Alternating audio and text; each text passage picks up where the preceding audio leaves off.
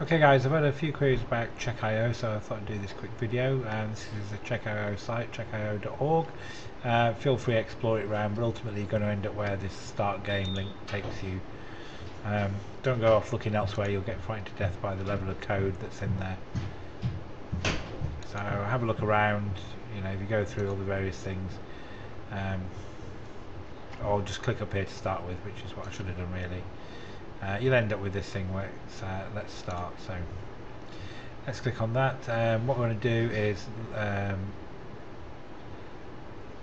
create a new account on here, so I'm going to log in with Facebook to start with. That's pulled in my name, my email. I've actually used my work one because obviously I've been playing with this before, so I'm just going to use my Gmail one.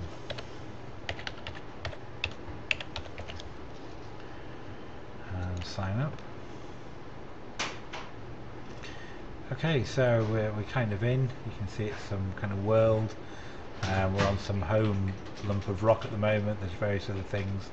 Lots of things are locked, so we're not going to get there until we've made some progress. We could go to elementary. I don't think we can go to elementary actually. No, I think we've got to start at home. Basically, we've got to complete a task on this very first island to even get going. And the first task is Fizz Buzz. It's an elementary task. So we click on Fizz Buzz, and here's basically what we've got to do. So after reading the task description, you can head over to the code editor to solve it. So we've got to understand first of all the game Fizz Buzz, which is used to teach robots, and we need to write a function that will receive a positive integer and return a string Fizz Buzz if it's divisible by 3 and 5, a string Fizz if it's just divisible by 3, or Buzz if it's just divisible by 5. Yeah, it's actually a game this if you've not come across it before. The number is a string, so it's going to return it as a string. We're going to put it in as an integer, but we're going to return it as a string. So if we call our function and we pass 15 in, because that's divisible by 3 and 5, our function should return Fizz Buzz. If we pass in 6 and Fizz, because it's divisible by 3, Checkio 5 for Buzz, Checkio 7, it just returns the plain number. Okay, so that's the basic premise of how we've got to do it. And we've basically got to create a function called Checkio.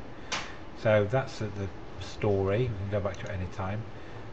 We then click on Solve It. And hello here's everyone, this is window. Ryan. Oh, let's get Today rid I'm of the going tutorial. So here you go. What we've got now is our editor to work in. So our function here is defined, Checkio with a number, and it's going to return our number. So it says number here, but obviously we can change that something as a string, and obviously we can edit this if we don't like that particular return. But the basic function that we're going to create then fits into this block of code here. As we run our program, what's it going to do? It's actually going to test our bit of code with these checks. It's going to call our Checkio function and pass 15 in, and it's expecting Fizz Buzz as our answer. It's going to recall our function and pass 6 in, etc. So these 4 lines down here are checks basically to check our program performs as expected. So the idea now is you write your code in here to actually make it work. So just to get you going, let's have a look at how we would do that first one. Okay, so obviously we've got to put our code in here. This is a function we've got to define, Checkio. We're going to write the code in here and possibly use this return statement, or maybe put our own in. If you forget what the puzzle is, then just click on it up here, Fizz Buzz. It'll return it. So possibly just make a note of this on a piece of paper. If the input number is divisible by 3 and 5, you want to return Fizz Buzz. If it's just divisible by 3, Fizz. If it's just divisible by 5, Buzz. And if it's not divisible by either, you want to just pass the number back as a string. Just notice there's a little space there between Fizz and Buzz as well.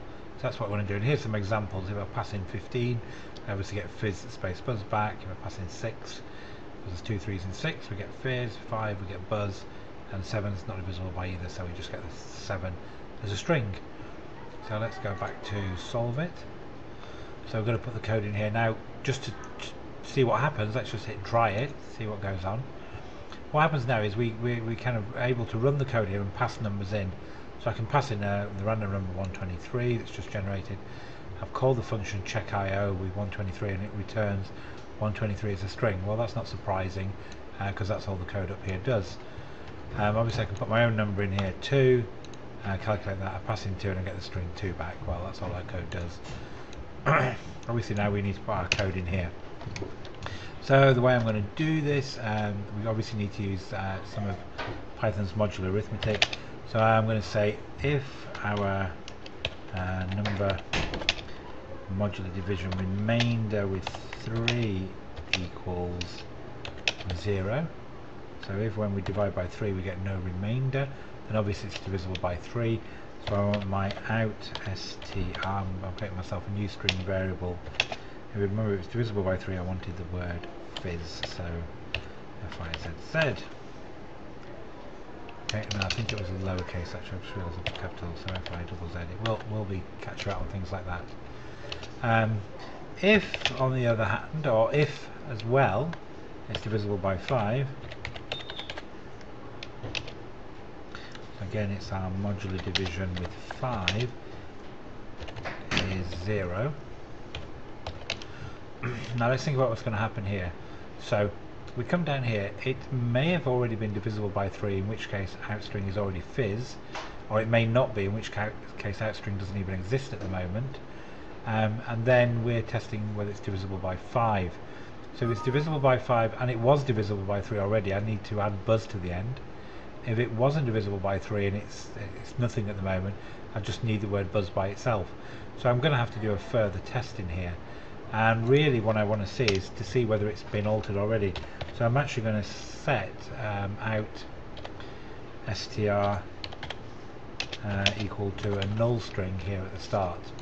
So out str is a null string. If it's divisible by 3, it'll now be fizz. If it's divisible by 5, I'm just going to see, first of all, check if it's been altered. So if, now remember this is only happening if it's divisible by 5. So if what's it called, out str is a null string,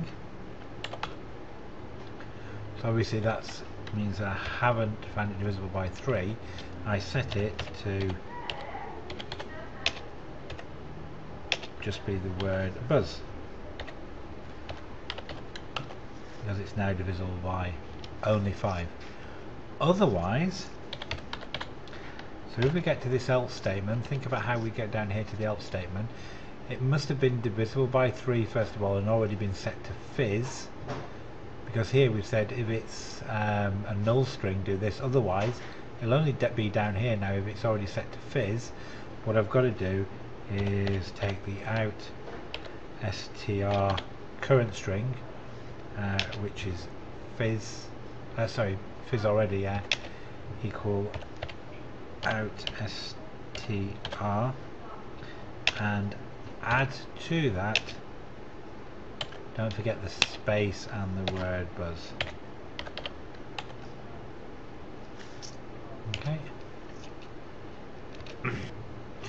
Okay, so let's just refresh where we are. So basically our out str started as 0, so only if it was divisible by 3 we set it to fizz. If we then went on and it was divisible by 5, we first of all said is it a null string, so it hadn't been divisible by 3, we set it to buzz. If it otherwise it was already set to fizz, so we just added the word buzz on the end.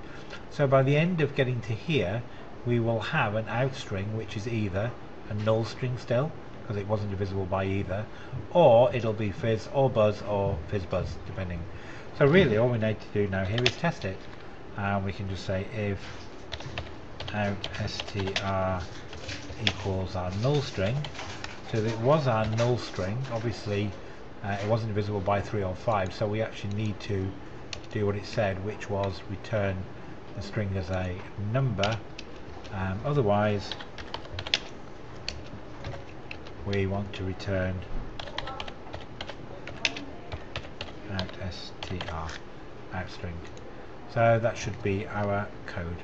So what we can do now is give it a quick test. So let's just kind of go up through the numbers. We'll hit 1 and do calculate. Oh, got a syntax error here. Something on line 9. If number, oh yeah, I missed a bracket out there. I'll put a bracket down there, I don't need that one. Let's try that again. We'll put 1 in. Right, so 1 return the string 1, which is correct. 2 return the string 2, which was correct. So 3 should return fizz, which it did. 4 should return 4. 5 should return buzz, and 6 is 2 3, so that should return fizz, and 15 is our 2, and that returns fizz buzz. So we've kind of played with our code. We think it's kind of correct, but really the test is now to run and check it. So this now will take our code off and it will run a whole series of checks. So here are the first set of checks it runs, but it will run other checks and tasks solved. So you can, from this point on, you can publish your solution. I think you can view other people's solutions. This may not be the neatest way to do this. Some of you may find much more efficient ways to do it. You may find completely different ways to do it. It doesn't really matter. The whole point of this Checkio is that you're writing this function so that it generates what's required. You know, you've been told to create a function that generates a return value to those criteria, and you've met that. And incidentally, that's kind of one area of programming. So yeah, you've solved your task. And from memory, I can't remember where you go here. There's a view of the solutions. Yeah, somebody else will probably, yeah, this kind of super wizzo solution. If you want to have a look, you can now go back to your story, having solved that. So you've solved it, and I can't remember where you go here.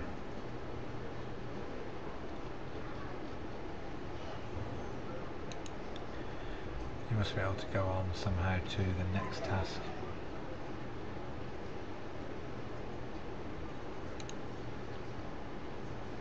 Oh, no, I just saw get next task actually. So I might have solved it. Let's go back to the fizz buzz. I'm sure I just saw get next task somewhere. Oh, there we go, get next task. And you're now given another particular problem solved again. You've got to write all the code in Checkio so that given these inputs, you get those outputs. Okay, hopefully that'll help and get you going with Checkio. Thanks, bye.